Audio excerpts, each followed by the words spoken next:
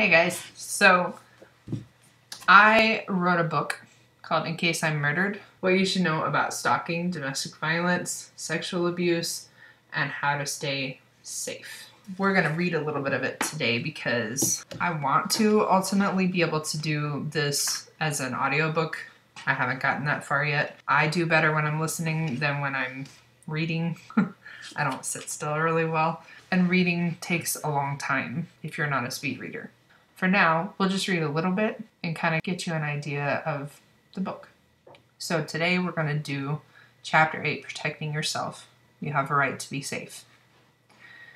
This is weird because I'm used to talking directly to you, and I'm not looking at you hardly at all because I'm reading, so I hope that's okay. Kelly Heron, 36, was training for a marathon. 4 miles into an intended 10-mile run, she stopped to use a public restroom.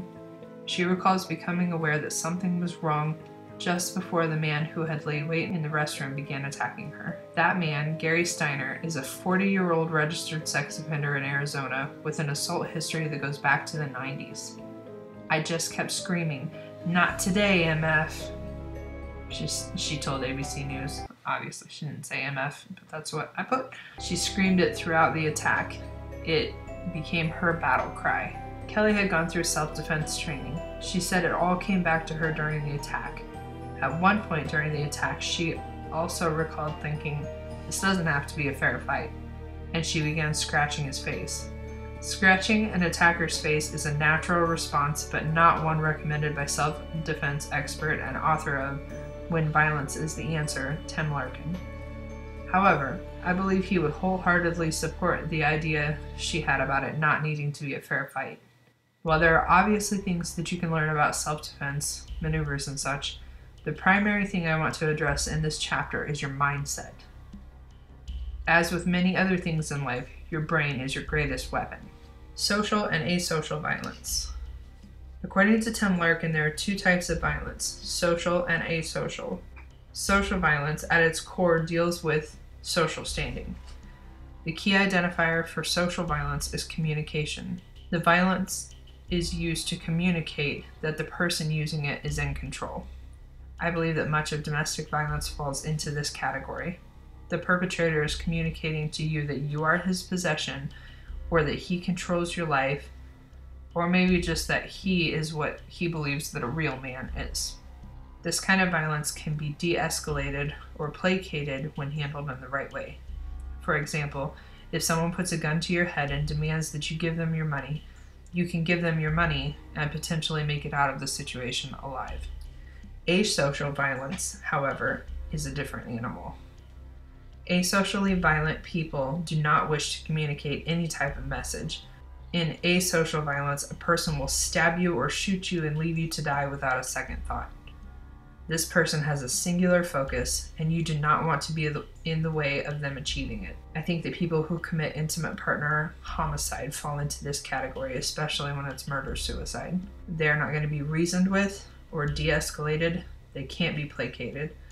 Other examples of asocial violence are school or workplace shootings. There is no reasoning with these people.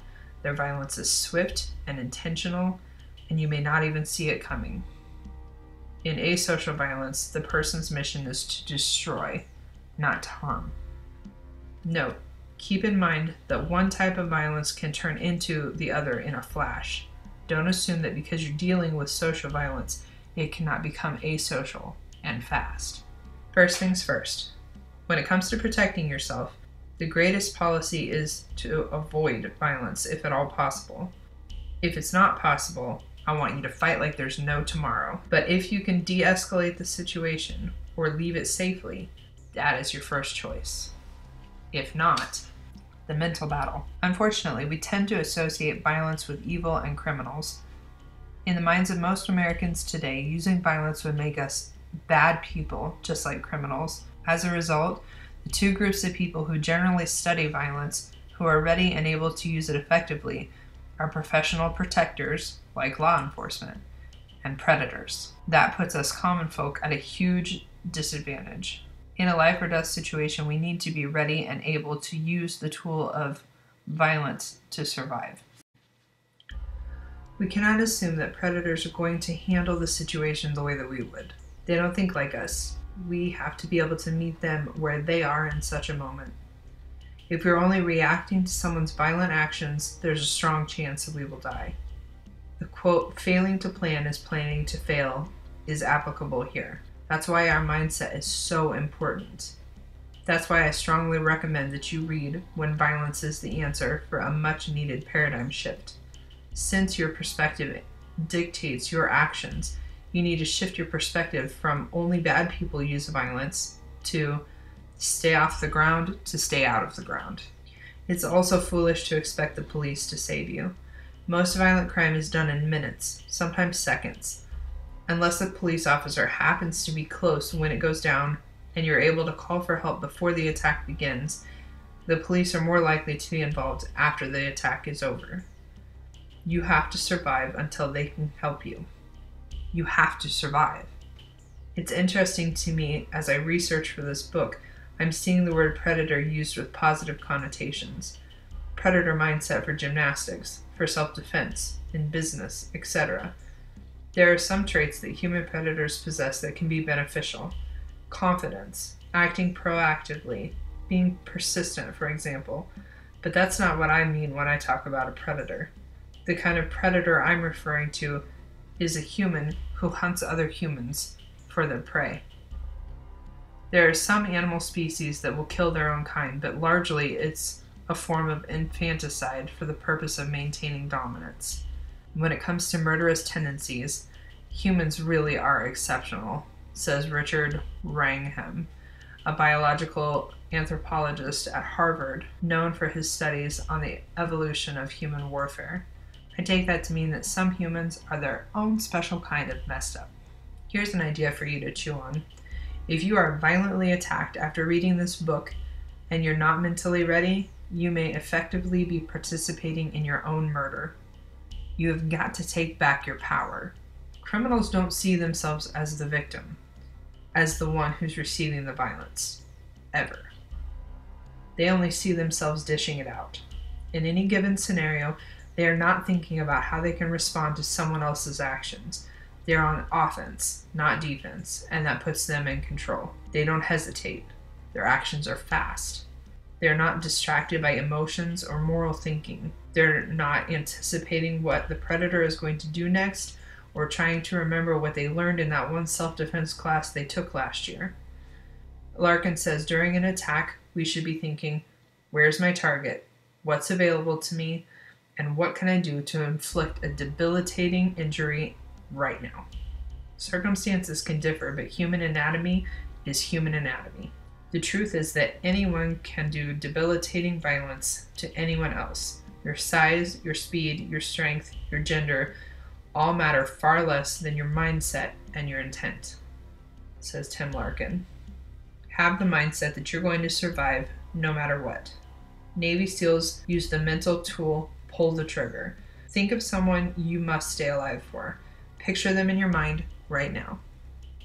In the future, should a situation happen where someone is trying to use violence against you, immediately bring that face to your mind and know that that means it's time to go because you have to survive for them.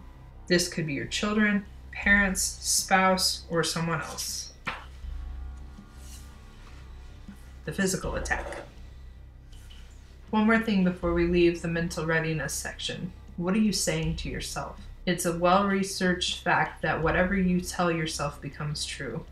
Henry Ford said, whether you think you can or you think you can't, you're right. So tell yourself, in a life or death fight, I am equal to anyone who tries to attack me.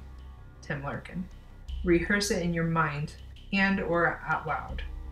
Make it stick. Muscle memory for your brain. You can go to aprilhardy.com to listen to me say affirmations that I recommend. I don't know how great of quality those are because I haven't listened to them in a little while. So if they're not good, let me know. And I might re-record them. Inflicting a debilitating injury means breaking something inside of your opponent. Don't just hit them, drive through them. The goal is to produce enough physical trauma to trigger a spinal reflex reaction which causes the brain and the body to focus on the injury. When it does, they can't do anything else. It's like when you get hurt and your hands instantly move to hold the injured body part. There are reflex things that a body will do when it's badly injured, and it can't do anything else. That means the bad guy can't plan, make decisions, or think about chasing you down so you can get to safety. But it has to be a debilitating injury. Kicking them in the balls, scratching them in the face with your fingernails, or even using your keys as a weapon is probably not enough unless you're going to take that key and drive it through their eyeball. My favorite line from No Bullshit Guide to Women's Self-Defense illustrates the survival mindset well. While talking about biting as a defensive weapon, CRGN says, "I truly hope you never have to do this, but if you are pinned and you can't use your arms, it's your only real choice. Bite off his nose and spit it across the room, then latch onto his throat. Zombie foo." I still love it. If ever I felt like I was given permission to protect myself, it was with that line. Thank you, CRGN. Get to know the places to strike, your adversary's physical vulnerabilities, and plan to take advantage of them in time to save your life. There is no protecting yourself in a life or death fight without being willing to use the very same tool of violence that your adversary wants to use against you. Tim Larkin. Soft parts of the body. Don't threaten. Strike without warning to destabilize and detour the threat so that you can escape. Tim Larkin. I'm not certified to teach self-defense. The following are body parts suggested to strike in material that I have read, as well as some examples for what you can do with each body part. Please seek professional training in physical self-defense. Easy to perform. Eyes. These can be poked, stabbed, or gouged out of their sockets. Throat. Strike the throat to block your attacker's breathing, causing them to gasp for air. The more power used in this move, the more destructive it is. Life-threatening, potentially. Nose. A palm strike or a punch can cause serious pain and watering of the eyes. Solar plexus, or the breastbone. Drive your open hand through it with all of your weight. Temple, which is this part right here. Arteries that provide blood to the brain are located in the temple. A severe hit can lead to excessive pressure on the brain, oxygen deprivation, and brain damage or death. Groin. Kicking here is obvious and expected by most men. I don't recommend using this move, aka kicking them in the nuts. Toes. You can stomp on them and break them. More difficult to perform. Jaw. A punch to the jaw can knock a person out. Back of the neck or spine. An injury to the spine at any point can cause paralysis and even death. Ribs. A punch or a kick that breaks the ribs will cause a lot of pain and may even incapacitate one of their arms. Ears. Ears can be ripped off with enough pulling force. The eardrums can be ruptured with hard enough hit. Fingers. Bend them back to break. Knees. A kick to the knee straight forward or to the side with all of your weight to break it. It's better if their weight is on the knee that you're attacking. No matter what you do, don't just do it a little. Drive your whole body through your attacker at whichever point you choose to or are able to. Self-defense. You are not responsible for the things that people choose to do to you. It is their choice, not yours. But a life without the ability to affect it would be pretty frightening. Although I am not qualified to teach any type of physical self-defense, there are things that you can do to reduce the likelihood of being victimized. That kind of self-defense I can help you with. First, we'll look at what makes you an easy target, and then at things you can do to be safer. What makes you an easy target? There are 4 things. 1, complacency. 2, predictability. 3, obliviousness. 4, routine. These are commonly described as being on autopilot, behavior that you do consistently and automatically. Habits can make you a target. Be aware of what you do. What makes you a difficult target? 1, use situational awareness. That's like the #1 thing that people recommend. Be observant. You need to be aware of what's going on around you, especially after dark and when you're by yourself. Don't wear headphones. Don't be looking down at your phone or even looking down when you're out, especially during those times, like after dark and when you're by yourself. People who do these things are effectively deaf and blind. Deaf and blind prey is pretty hard to resist for predators, both random ones and familiar ones. 2. Own a dog. People tend to second guess their intention or rationalize situations. Animals don't do that. When they sense a predator, they respond accordingly. In fact, don't just own a dog, imitate their behavior. 3. Keep all of your senses open while you're in public. Sight, smell, hearing, taste, and touch. 4. Lock your windows, home and auto. 5. Keep your windows shut and locked at night. 6. Have home exterior lights on at night. 7. Use home and auto security systems if you are so inclined. If you can't afford one, get a dog. 8. Guard your personal information. 9. Change your routines and routes as much as you can. Be unpredictable. 10. Pay attention to your intuition. 11. Walk and move with confidence in the fact that you are willing and able to use the tool of violence if necessary. It will show. 12. Be aware of how you present yourself and how you interact with strangers. Are you presenting clear boundaries, or are you clearly a pushover who's more concerned with other people's feelings than your own safety? Opportunistic predators look for easy targets, but these ideas and the ones to follow will be noticed by opportunistic predators and those living alongside of you as well. Dangerous places. Danger zones where you are most likely to be attacked are parking garages, laundry rooms, elevators, stairwells, alleys, hiking or running trails, ATMs, parking lots, outside of bars, and inside of your own home. Safety tips for relationships.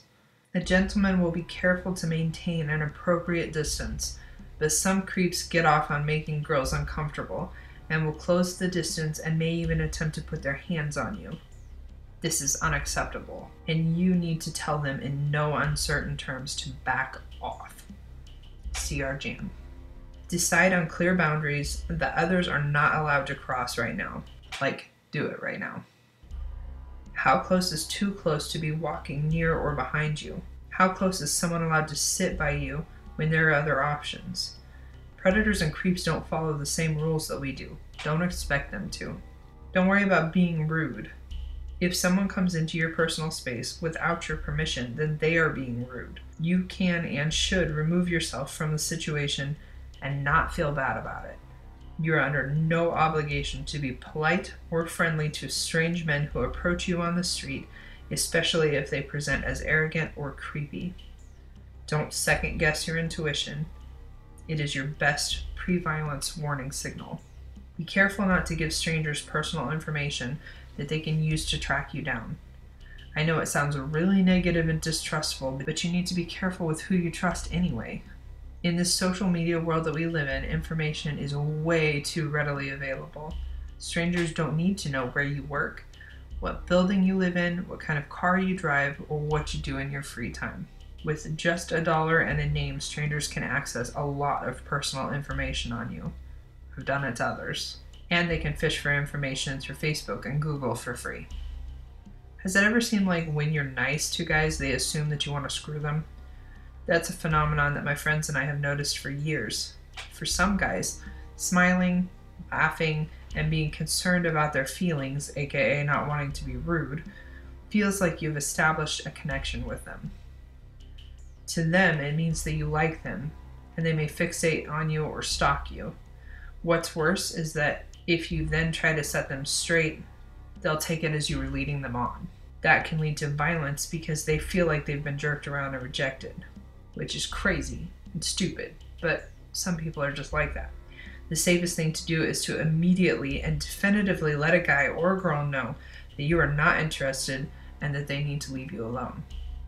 Finally, don't unnecessarily provoke others. The easiest example of this is road rage. Don't curse at someone in traffic or follow them with your brights on because they don't know what you want them to do. It's not worth starting something. You don't know what kind of a person that they are. Drive away. your habits, and your safety. When it comes to your personal safety, it's a good idea to consider very dangerous situations and what you would do ahead of time. This type of mental preparation is used by many people, including athletes. Your brain can't tell the difference between what you actually experience and what you just think. So the more that you go through it in your mind, the less you will freak out if it actually happens. Then, if the situation happens, you will be more prepared to assess the situation and your resources to make it out alive. If you walk regularly, vary your walking routine. Plan out a few different routes to take. Mark out safe houses in your mind at intervals along the way.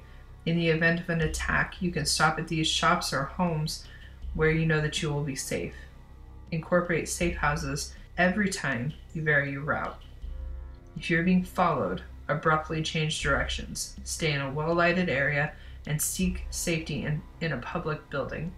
Make noise and attract lots of attention to yourself and the person that is following you. If you are captured and thrown into the trunk of a car, experts advise that you kick out the taillights, stick your arm out of the hole, and start waving wildly. The driver won't be able to see you, but the people behind the car will. This trick is said to have saved lives.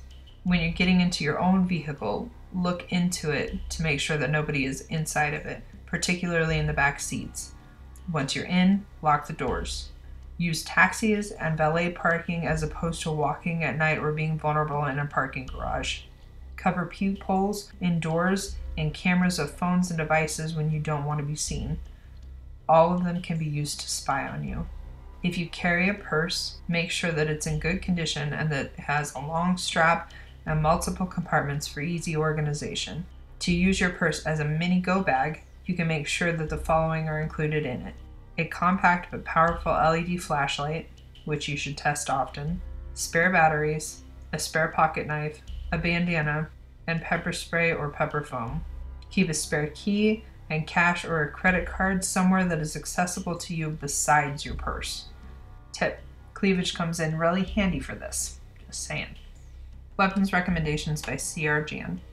Mace pepper foam and the Kimber pepper blaster as pepper spray tools because they are effective, easy to use, and usable indoors.